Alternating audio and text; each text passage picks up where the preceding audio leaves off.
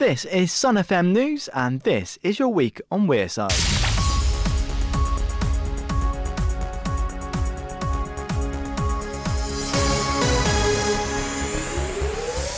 It's a chance to see a different side to two of our biggest Sunderland footballing heroes. Niall Quinn and Mickey Gray are chatting with fans about men's health at the Roker Hotel on Thursday, with the money going to Prostate Cancer UK.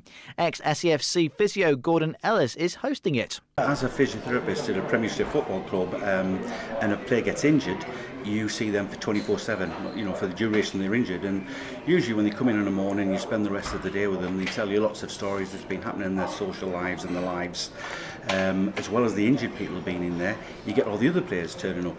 So what we're hoping to bring on these events is that we're going to bring stories that the players can tell and entertain the audience, but also I'm going to chuck a few back to them. Sunderland could have a new football statue if the fans want it. SAFC fan Martin O'Neill is asking for supporters to get behind his push to have a tribute built for Charlie Hurley. He explains why his hero stands out. He was just another working class lad and doing a working class job that wasn't necessarily dark and dirty and dangerous like they had to do.